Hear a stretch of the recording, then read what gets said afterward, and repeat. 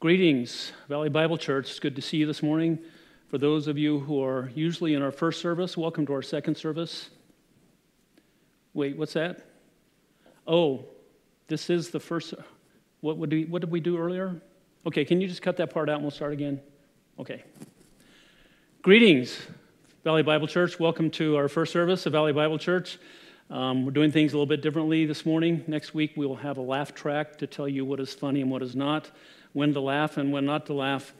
This is a bit sad this morning to be in this empty auditorium except for just a few people. It's sad, it's historic. Doug Snook, one of our elders, you know Doug, said as far as he knows, other than canceling for church in the park or gathering at the river for a camp, this building has never been shut down via external circumstances. So it's a bit sad to be here in this empty building and to speak to you. It's unnerving too because I like seeing you all here and I like being able to see your faces as we're talking because it is to be a bit of a dialogue and not just me preaching at you, but teaching God's word in the midst of the saints. So it is sad that way. We are scattered this morning because of the coronavirus and the mandate by the governor to not meet if you are a group larger than 250. We don't know how long this is going to take place, but we will do our best in the midst of these unusual circumstances, and we're going to soldier on, and we're going to bring glory to God. Some things that are happening, obviously, I'm doing some announcements right now. Late Friday afternoon, the elders met, kind of an emergency meeting responding to the governor's mandate. And so we will not be meeting until that mandate is lifted. We will not be meeting on Sunday mornings. But most of our other activities will continue. Yesterday we had a great turnout for the men's breakfast in spite of the weather and in spite of the slowdown of everything due to the coronavirus. This Tuesday, our men's theological study at 6:30 will continue to meet. So guys, if you're missing fellowship this morning and you'd like to come, we'd love to have you this Tuesday. Life groups are continuing to meet. Youth group will continue to meet on Wednesdays. We do want you to know that the spring luncheon for the ladies has been rescheduled to May at this time. All of this, of course, is provisionally until we know further how things are going to progress. We also have a congregational meeting planned for the end of this month. At this time, that's up in the air. If things slow down quicker than we think, then that'll be great. But otherwise, we'll probably plan on rescheduling that as well. So we're in flux, but God will not be moved. He is our rock, and our trust and our hope is in Him. We hope that during this time you'll find creative ways to pray, to gather, to minister to one another, to minister to our community. If there are elder people in your life group or that are at risk due to the virus, reach out to them and help them. And we want to find ways that we can continue to be the body of Christ, even though we're scattered, we're not gathered this morning, but we want to find ways creatively to pray and to minister. And so when you gather to watch this message, do it as a family. Maybe it's something you can do together. We're used to coming together, and I encourage you to get together as a family and watch it together. We often tell you that watching the sermons online is not a substitute for worshiping together, but we are called to worship individually. Every one of us, we are to revere our God. We are to love Him and to serve Him and to follow Him in every way. And so watching the sermons and being involved in the Word of God is a way to do that.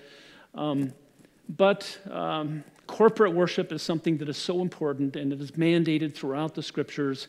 It is a time where we, as a body, with one voice, we glorify God together. And so we will be coveting that time and looking forward to that time that we are together. In the meantime, meet with your life groups, and that can be a bit of a worship service as well. If your life group does not do singing, maybe you can add that element to your life group. Do some singing. Of course, there's prayer, there's fellowship, there's study of God's Word, and there is no reason why your life group cannot do communion together. I encourage you to do that, to It'll be a sign that you are identifying with the rest of the church at large that are meeting in homes. That's what they did in the early church. And we ask you to do that. So there are many, many creative things that can happen. I think we're going to learn a lot. I think we're going to grow a lot. I think God is going to do some remarkable things through this trial and this plague that is upon us, if you will. And so we encourage you to stay tuned. The best way to get information will be the website. We'll have some banners that are on there giving information, updates about events. If you have not signed up for the life group, for the newsletter, call the church, and we will have regular office hours during the week. But call the church or send an email to vbc@spokanevbc.org and ask to be added to the mailing list. And if you are listening and watching and you're not part of a life group, you can also contact Caleb at SpokaneVBC.org and say, I want to be part of a life group. We'll get you in a life group this week. There's no reason why we cannot do that. So we'll find many, many creative ways to keep moving forward. So with that, we will pray. And I would like to bring your attention to the fact that the President of the United States has declared today to be a day of prayer.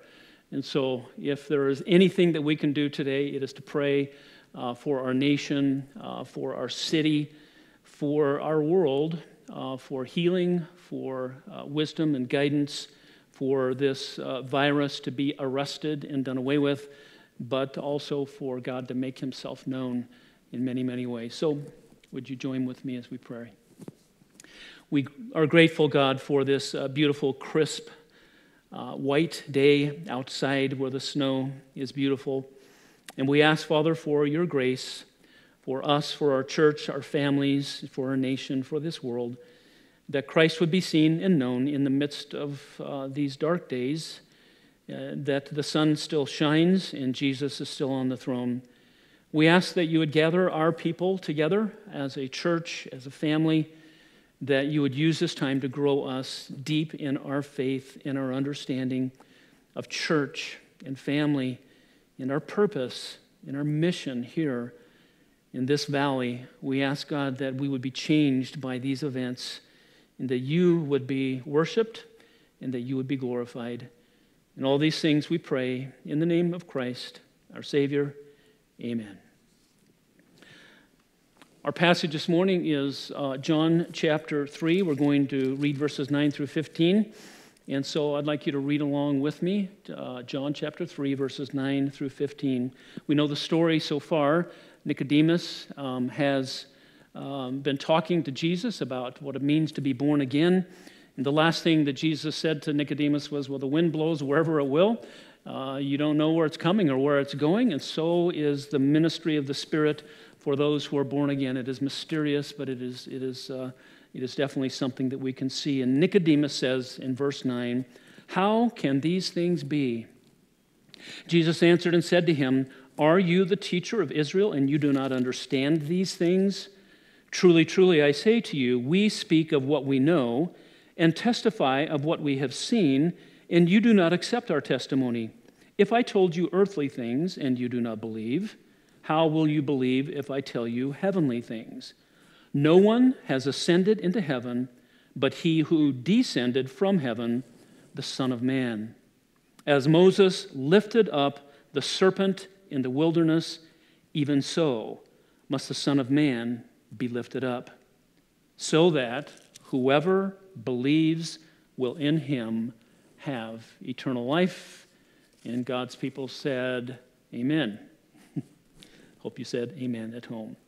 So I want to look at last week what we saw.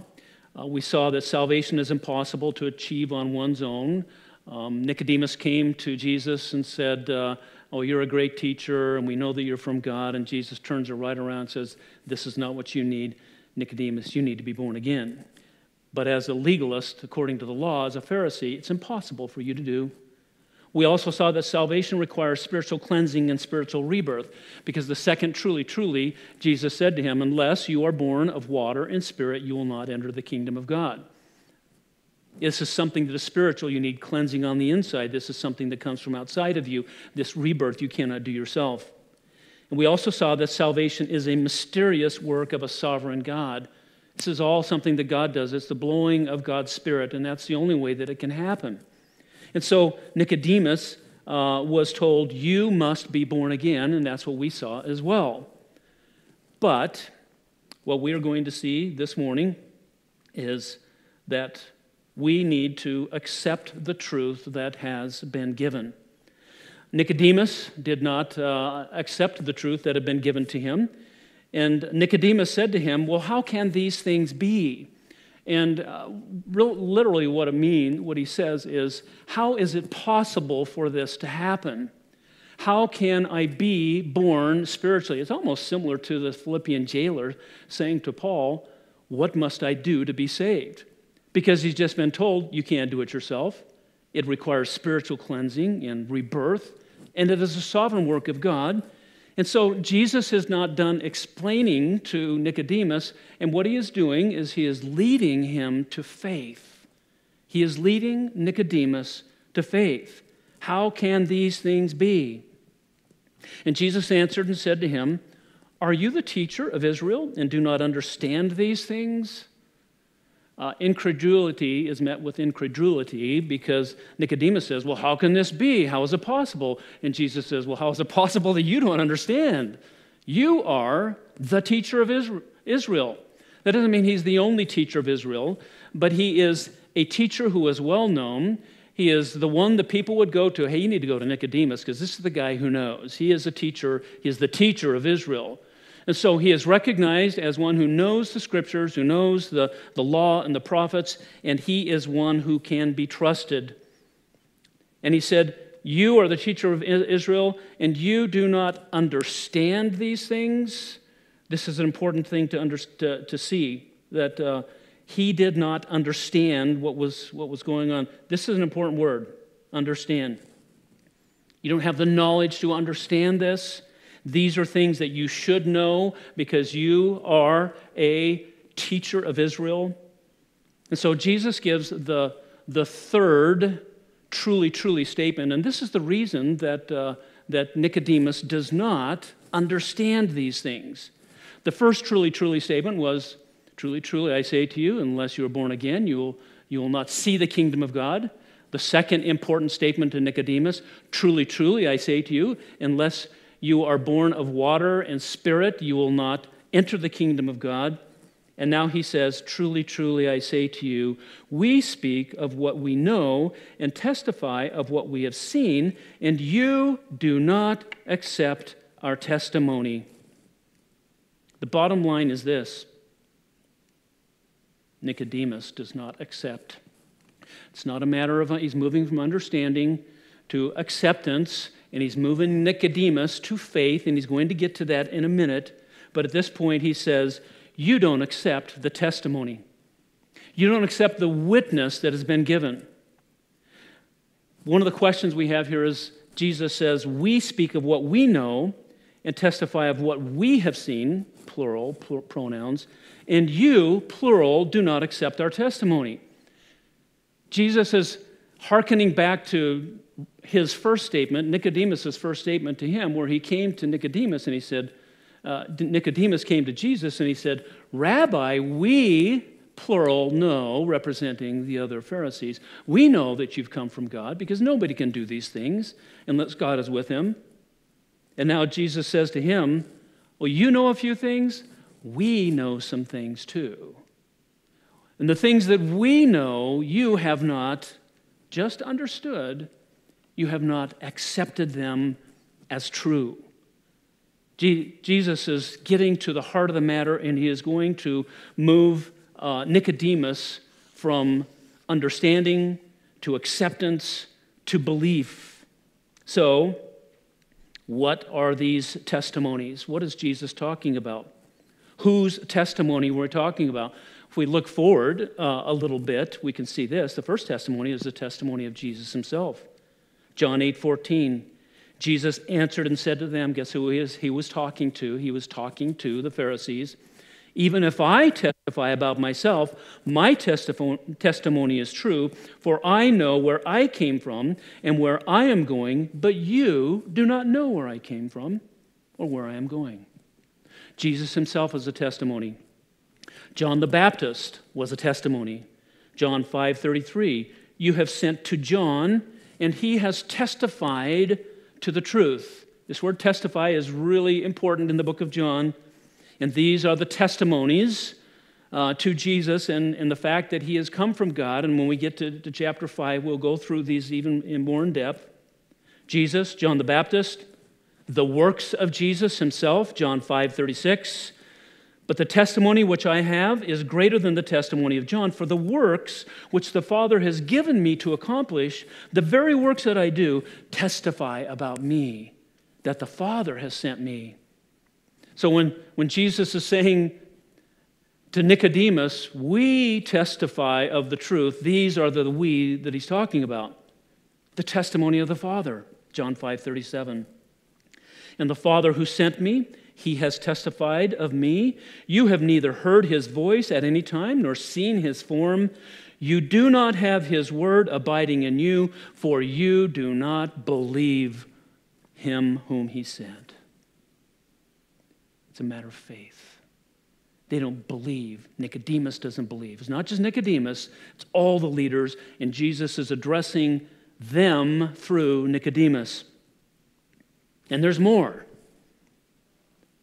Testimony of Moses and the prophets. John 5:39. You search the scriptures because you think that in them you have eternal life. It is these that testify about me. These are the things that testify about Jesus Christ. And that's why when Jesus says, are you a teacher of Israel and you do not understand these things? I say to you, we know what we testify of, what we have seen, and you do not accept our testimony. You've rejected it. And the lesson for us, we too, like Nicodemus, must respond to the truth that we have been given. The truth that we've been given. What was the truth that Nicodemus had been given? What should he have understood? He should have understood that salvation was not something that he could achieve on his own. That was never the teaching of the Old Testament. Salvation was always by grace through faith. He should have understood that the Spirit of God had a role in the cleansing of his people from sin. He should have understood that there was an anticipated time of messianic blessing where God's people would be given a new heart. He should have understood these things. And he said, you as a teacher of Israel, do you not understand these things? Come on, Nicodemus. Haven't you read Ezekiel 36 and 37? Jeremiah 31, 32, and 33. They didn't have chapters back in those days. Isaiah 11, Isaiah 59. Joel 2, you don't know this stuff. You're the teacher of Israel that tells all about the cleansing of our hearts by the Spirit and our hearts being made new in the messianic age that has come. You don't know. This is what we're all about here as Jews. This is what it's all moving toward. And we too must respond to the truth that we have been given. And how much truth have we been given? We've got a lot more truth than Nicodemus had. We've got Bibles on our shelves. It shouldn't stay there. Bibles on our nightstands. It shouldn't just stay there. It should be in our lap, on our kitchen table. We have sermons. We have Bible studies. We have men's groups, ladies' groups, life groups, sermons online, sermons on the radio. We have to pay attention to the word that has been given. When we have been given light and we respond to it, we will be given more truth. The reason Nicodemus didn't understand was because he did not respond to the light that was given to him. He didn't accept that testimony that was given. And so those who deny the truth are not going to be given any more truth. But those who respond will be given more, and we are responsible to respond to the truth that God has given to us. A second lesson then there is this: lean in to the Scriptures. Lean in. When you are reading your Bibles, when you are listening to a sermon, when you are preparing for participation in a life group, don't be passive. I know it's easy to come on Sunday mornings and say, Tell me something I don't know. Make me laugh. Make me write something down instead of leaning into God's word and leaning forward, wanting to know that what he is saying. We must find out what God's message is for us. We must believe that that message is true, and we want to lean into it. Look at Ezra 7:10. It said, "For Ezra had set his heart to study the law of the Lord and to practice it, and to teach the statutes and ordinances in Israel." You know what Nicodemus was missing? Heart. You know what Nicodemus was missing? Practice. When we are given the Word of God, we're responsible for that truth that is given to us. We are responsible to live it. And I can't tell you how much that weighs on me. Every single week when I prepare God's Word, I am responsible for this truth and this light that is given to me to not only just tell you about it, you guys need to live it, and I don't. That's Pharisaical. But it's my responsibility, as it is your responsibility, as it is our responsibility, set our hearts to study God's word and to practice it, and even to teach others. Let the word of Christ richly dwell within you, with all wisdom, teaching and admonishing one another with psalms and hymns and spiritual songs, singing with thankfulness in your hearts to God. There is a sense in which we all have the Holy Spirit. We have a responsibility to teach and admonish one another, and one of the ways that we do that is with the theology and the truth of the hymns and the songs that we sing. But we need to mean it. We need to practice it. And when we sing, we need to sing with understanding. And when we are at life groups, we need to know what God says, and we need to share with one another what he is teaching us, that others might be taught as well. And so lean into the scriptures, because God has given us a lot of truth, and we must accept the truth that has been given. Nicodemus did not, but we must respond to that truth. So we must accept the truth that has been given. And in verses 12 through 13, we must believe God's message from heaven. Believe God's message from heaven. He says in verse 12, "If I told you earthly things and you do not believe, how will you believe if I tell you heavenly things? No one has ascended into heaven but he who descended from heaven, the Son of Man. If I told you earthly things and you do not believe, how will you believe if I tell you heavenly things?" The key word here is believe, ladies and gentlemen. How will you believe? Notice he says, you do not believe. The contrast is not so much earthly and heavenly. What is the contrast? It's between unbelief and belief. So we're moving, you see Jesus moving Nicodemus from understanding, that's a T, not an F, to accepting, to belief. It's all about faith. The issue is faith. He doesn't believe it. He doesn't believe any of the things that he's been studying.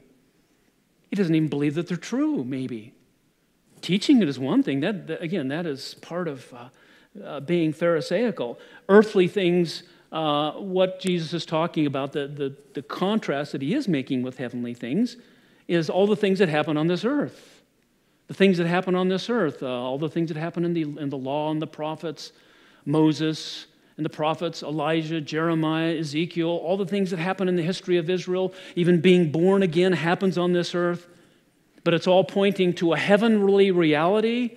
These things happen. That's why he says no one ascended into heaven. As we're talking about, where is the truth? Where does the truth come from? It comes from heaven, from the one sent from heaven, who is Son of Man. It's all about believing the message and the messenger.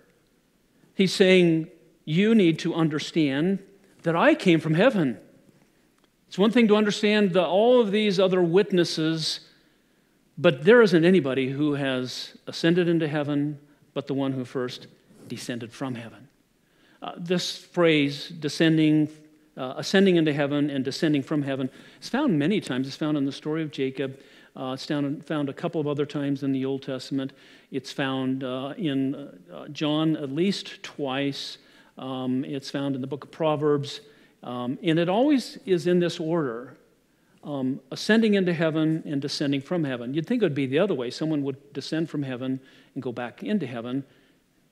That is the point. Jesus is the only one who's done that.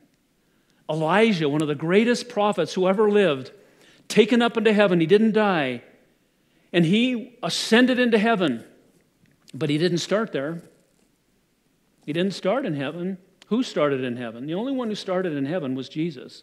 He is the only one who came from heaven. In the incarnation, the Word became flesh and dwelt among us. And he is the only one who ascended into heaven. And here Jesus is speaking in the prophetic past here. It hasn't happened yet, but it is going to happen. He is going to ascend into heaven. Incarnation, crucifixion, burial, resurrection, ascension. He came down. He went back up. He alone is the messenger from heaven. So he is telling Nicodemus, I alone am uniquely qualified and only qualified to tell you heavenly things. There is no other. There isn't anyone else who can tell you these things. He speaks with credibility and authority on this issue. This week we had our trip to Israel. It has been taken away from us. It was canceled, and it was really disappointing because I've never been to Israel. In fact, I don't even know if Israel exists. I mean, all those photos, they might be a hoax just trying to get me to think that it's real. Except that I know a guy named Rex. Rex usually sits right down here. Hi, Rex. And Rex has been to Israel many times.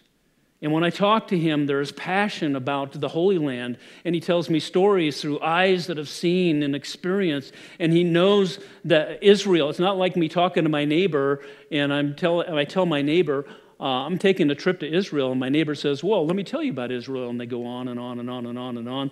And I say, so have you ever been to Israel? No, never been there. I'm going to stick with Rex because Rex knows Israel. In similar fashion, it is only Jesus. He is the only one who has been to heaven, who has come from heaven, and can speak these things to us, these heavenly things. He alone is the one who has come from heaven. And that's why, look at Proverbs 30, verse 4. Who has ascended into heaven and descended? Who has gathered the wind in his fists? Who has wrapped the waters in his garment? Who has established all the ends of the earth? What is his name or his son's name? Surely you know, Nicodemus, the teacher of Israel. Surely you know who this is. Oh, you don't? He's leading him to faith. He's leading him to understand that he is the one whom Proverbs 30 spoke of. He is the only one who has a message that is valid from heaven. He is the only one who has come down and is able to go back up. He's the Messiah. He's the promised one. A lesson for us. Oftentimes, should say, hey, this is cool being able to do this. I can make, it's our greatest error. Note the error. I did that on purpose. Our greatest error is not misunderstanding, but failure to believe. It would be one thing for Jesus to just totally cut Nicodemus off because he didn't understand. He gives him a mild rebuke because he should know these things. But Jesus is very patient with him. He's leading him through this conversation. He's leading him to faith. He's told him about what it means to be born again, and still it does not compute. Because Nicodemus is saying, well, I might be able to understand what you've said so far, but what does that mean for me? What is my response? And oftentimes our greatest error is not what we misunderstand, but failure to believe. And sometimes we understand all too well. We do understand. We just feign misunderstanding. I don't understand the scripture. Yeah, really? You know the old Mark Twain quote, "It ain't the parts of the Bible that I can't understand that bother me, it's the parts that I do understand." We do that as Christians. Unbelievers do that. Oftentimes when people claim that they don't understand, they understand all too well. They just don't want to accept it and believe it. And how important it is for us to accept the truth and believe the truth and not claim or feign misunderstanding or ignorance. Because what we know and what unbelievers know when we tell them the gospel, salvation is grace by faith, but there are demands of discipleship that Jesus puts on us. Nicodemus would have known that. If I'm going to follow the Messiah, if I'm truly going to follow the God of Abraham, Isaac, and Jacob, that means I can't be like the crowd of the Pharisees. It means I need to be a true worshiper. It means my heart needs to be engaged in the scriptures. I need to be obedient to practice God's word, study it and practice it and teach it to others, having lived it myself. And when people hear the gospel, they instinctively know when we talk about sin, that sin must be repented of. It must be acknowledged. You're right, God, I'm wrong. And that intimates that you can't continue. That He must be your God. And a God is to be worshiped and followed and loved. And anything that has our place of affection and direction and our resources and our love and our time becomes our God. Ronald Nash said this, "If we understand a person's God to be that which is one's ultimate concern, then there really is not such thing as an atheist." What is your ultimate concern? What grabs you? What captures you? I've heard people this week saying on news broadcasts, well, I'm going to stay in.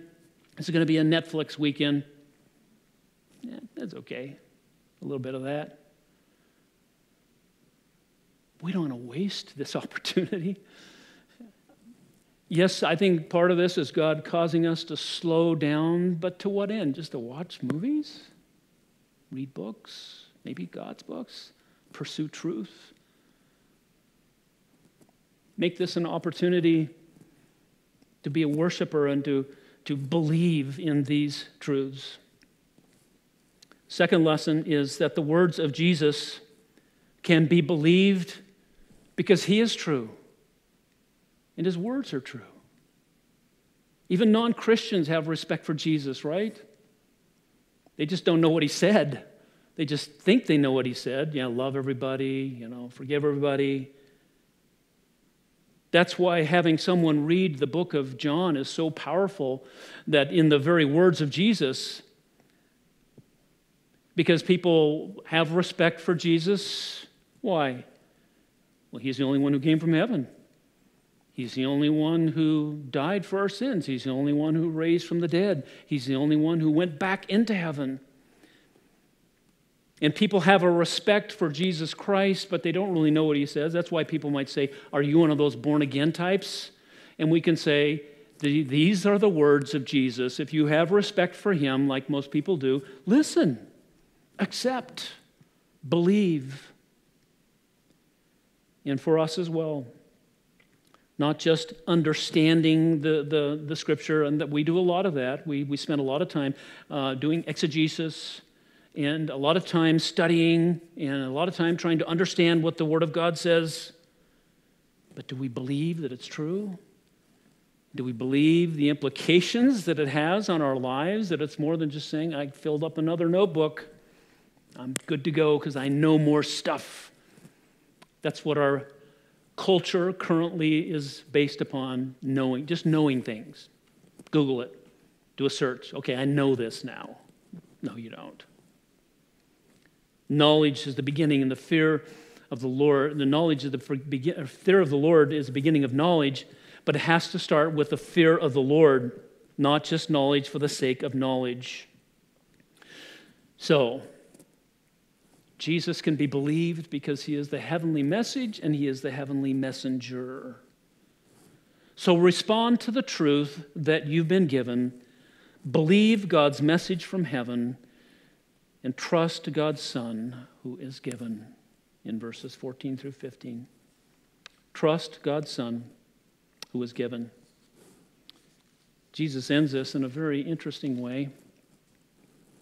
As Moses lifted up the serpent in the wilderness, even so must the Son of Man be lifted up, so that whoever believes will in him have eternal life. As this, so that, even so, rather, as this, even so, so that. Here it is. As Moses was lifted up the serpent in the wilderness, even so, in the same manner, must the Son of Man be lifted up, so that, here's the purpose that he was lifted up. Whoever believes. Whoever believes. He is leading Nicodemus to faith. Leading Nicodemus to faith. Moses was the mediator between the nation of Israel and God. This story in Numbers 21, verses 6 through 9, what happened? Israel had just had a great victory over the Canaanites. They had war with them, and they'd cried out to the Lord for deliverance, and the Lord delivered them, and everything was great because God was to be praised. And then they resumed their journey, and they got impatient, and they got complaining once again to the Lord. And so this is what happened. The Lord sent fiery serpents among the people, and they bit the people, so that many people of Israel died. So the people came to Moses and said, "We have sinned because we have spoken against the Lord and you." Against the Lord and you. They recognized and confessed their sin. And so, looking to Moses as the intercessor, as the one who would be mediator between them and God, intercede with the Lord so that, for the purpose that he may remove the serpents from us. And Moses interceded for the people. Notice what the request was. He may remove the serpents. Then the Lord said to Moses, "Make a fiery serpent, set it on a standard, and it shall come about that everyone who is bitten, when he looks at it, he will live." And Moses made a bronze serpent and set it on the standard, and it came about that if a serpent bit any man, when he looked to the bronze serpent, he lived. What was the prayer request? Remove the serpents. Remove the serpents. Did God remove the serpents? Nope. He answered the prayer in a different way, didn't he? What he provided was salvation, if you will. He provided a way of healing. Moses made a bronze serpent. It's an odd story, isn't it? That he takes this standard, this staff, and he makes a bronze serpent, and if someone is bitten by this snake, he holds it up, and all you got to do is look at it. Is that all they had to do? It wasn't just looking at it, it was looking in faith, wasn't it? It was a matter of belief. Because God said, here is the thing that you need to do to be healed from the venom of the snake. By faith, look at what I have provided for you. Do what I say. Believe in my provision. And it came about that if a serpent bit any man, when he looked to the bronze serpent, he lived. He lived. What do the serpent and the Savior have in common? 2 Corinthians 5:21. He made him who knew no sin to be sin on our behalf, so that we might become the righteousness of God in him. Jesus took the poison of sin upon himself. He took the venom of our sin upon himself. He is the sin bearer. He didn't take it away right away, that our sin would be taken away when we believe in him. Our part is to accept that truth, to believe in the messenger, and to trust in his work. The whole package: incarnation, redemption, crucifixion, resurrection, ascension. We believe that he was lifted up. Why he says back, if the Son of Man be lifted up, later in John, we'll come to it later, he's going to talk about this several other times. If I am lifted up, I will draw all men to myself. The lifting up is speaking of the cross. He is the standard. He is the one who's nailed to the cross. He's not a serpent, but he bears the venom of the serpent. Isn't it odd to look at a snake, which represents Satan, and the very entrance of evil into the garden? But it represents that Jesus defeats that sin. For he, on the cross, had the wrath of God poured out upon him, just as the Israelites had God's wrath poured out upon them by him sending the fiery snakes, and he provided a way for physical healing. But he provides something greater, not physical healing, eternal life. Eternal life. Whoever believes in him will have eternal life. So he's taken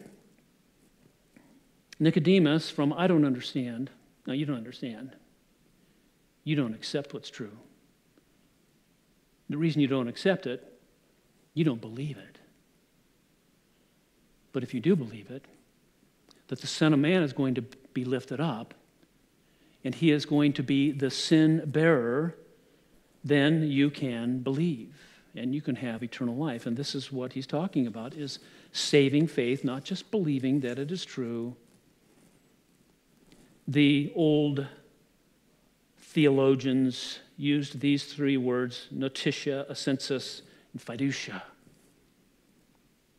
Saving faith is made up of notitia, which is knowledge. You have to have the knowledge of the gospel. I'm a sinner. God exists. Christ died for my sins. He's the Son of God, and he rose from the dead. Assensus. You have to assent to the fact that it's true. You believe that it's true. You believe the message and the messenger. But then, fiducia. Trust. Saving faith involves trust. It's faith not in a body of truth amongst the Pharisees. It's not faith in just knowing the scriptures of the law and the prophets. It's not faith in our own righteousness, our church denomination, our church affiliation. It is trust in the person and the work of Christ. Do you believe that he is the one who came down and went back up? Do you believe that he is the one who took the venom, the poison of your sin upon himself, that when you look to him, you will have eternal life? That's what it is. Entrusting ourselves to Christ, falling back into his arms. On Thursdays, Chris often brings Noelle to work, and she helps him with a lot of different things. She's helped run cable, and she's helped this last week setting up for the next class. And Chris and I were talking, and Noelle was there, and she just loves her daddy, and she's just falling all over him and just leaning back, and he's grabbing her. And as we're talking, she's smiling. She's such a joy. And at one time, at one point in the conversation, as we are wont to do in conversations, Chris kind of stepped to the side, and Noelle leaned back and almost fell, and Chris reached out and grabbed her. It's what a loving father does to a son or daughter that he loves. We lean back into him. We entrust ourselves to him. That's what saving faith is. Knowledge, assent that it's true, and entrusting ourselves to him. It made me think of this great old hymn, "What a fellowship, what a joy divine, leaning on the everlasting arms. What a blessedness, what a peace is mine, leaning on the everlasting arms." Leaning, safe and secure from all alarms. Leaning on the everlasting arms. Oh, how sweet to walk in this pilgrim way, leaning on the everlasting arms. Oh, how bright the path grows from day to day, leaning on the everlasting arms. What have I to dread? What have I to fear? Leaning on the everlasting arms. I have blessed peace with my Lord so near, leaning on the everlasting arms. Leaning, safe and secure from all alarms. Leaning on the everlasting arms. Life groups, sing that this week. Nancy, I expect that you are already, the wheels are turning, and you will have the song sheets ready for us on Thursday nights, and I appreciate that. We should all sing that song this week, because what a greater lesson at a time like this. We must lean into the truth. We must lean into the everlasting arms of our Father, because only Jesus is adequate and worthy to be trusted for eternal life and life on this earth. Is there anyone else? Is there anything else you can trust for eternal life, but also life on this earth, what we're going through right now? No one, nothing else. He is the only thing and the only one. So some final thoughts. What is God doing right now? Yeah, it might be something you can talk about in your life group. What is he doing in our world? This is a worldwide pandemic. It's affecting everyone everywhere. What's the purpose of the plague?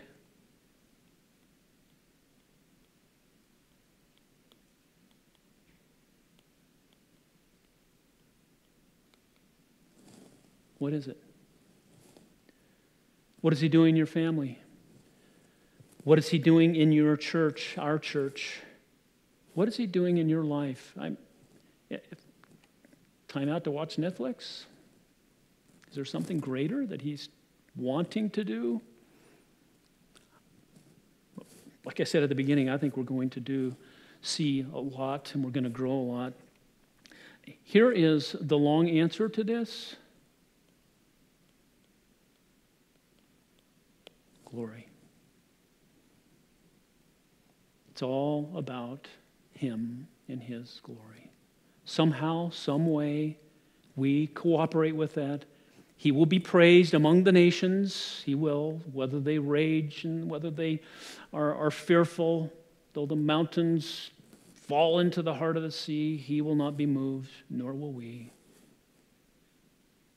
And he's doing marvelous things right now. We don't want to miss it. It's historic, but it's also powerful for the gospel and for his glory. Pray. National Day of Prayer. Make sure you spend some time today praying. And with that, I will pray.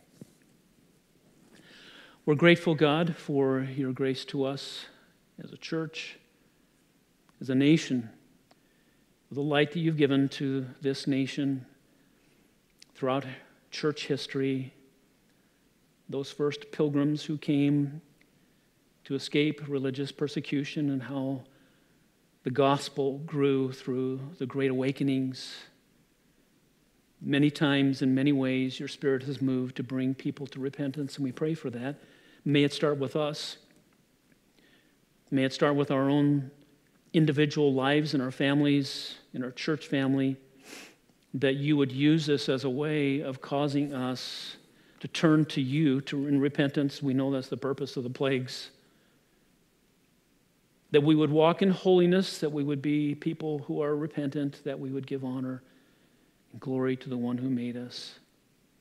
And so we pray for opportunities and ways in which we can reach out to our neighbors and those who do not know you, and reach out to one another in ways that are that we could not do at any other time. We look forward to seeing you work in great and mighty ways, and we look forward to seeing your glory on display. In the name of Christ, amen. We will see you next week.